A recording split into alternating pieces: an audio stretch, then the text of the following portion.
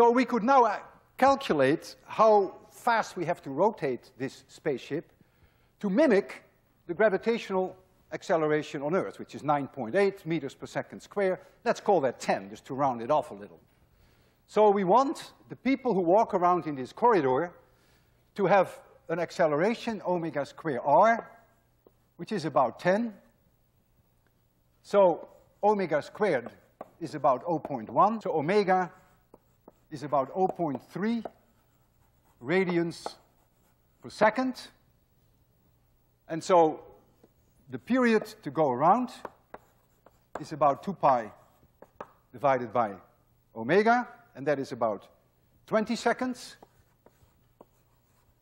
And the tangential speed, that value for v, which is omega r, would then be 0.3 times 100, would be about 30 meters per second.